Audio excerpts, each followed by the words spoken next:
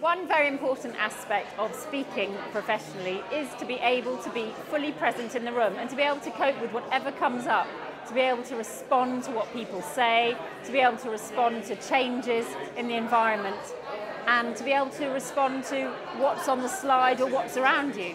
And so, this Christmas, both as a bit of fun, but also as a really good way of honing your craft and your skills, we're going to be doing a slideshow karaoke. So what that is 15 random slides that you've never seen before, each one on for 15 seconds, and you've never seen it until it appears right there on the stage alongside you. So you and the audience see it at the same time, but as a speaker, you respond to it.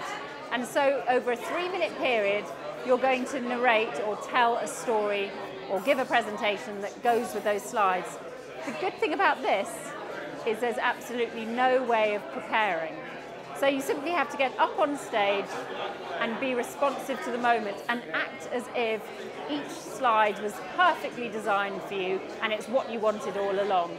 It's a kind of piece of improv, and one of the ground rules in improv is always to say yes and to whatever is offered to you. In this case, every new slide that comes along, say yes to it. Don't say, no, I didn't want that slide, I didn't want that to happen. Act as if that was a slide that you'd planned all along and respond to it accordingly. And another little tip if you're going to do slideshow karaoke that I give is to keep a narrative running all the way through. So you might want to link back to earlier slides, you might want to talk about something in the future and then pick it up again later on. But try your best to make it all make sense. And most of all, be really present, be responsive, have fun. And I've got another little tip for this.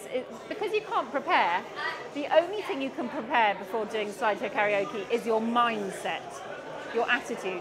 So what I did was I decided I'd have a persona for when I do the slideshow. And I said, I'm going to be someone who really knows what they're talking about here. And as I walked on stage, I had the confidence and the air of someone who knew exactly what she was about to speak about, even though I didn't have a clue. And then when the first slide came up, I responded to that as though I was very knowledgeable about that slide. So those are my tips. That's what's going to happen.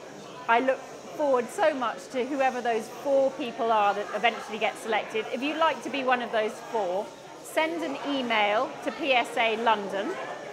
Do you know what the email address is? No. Anyway, PSA London, we'll put it underneath in the comments section, and say why you think you ought to be the person to do the slideshow karaoke. And I look forward to seeing you there.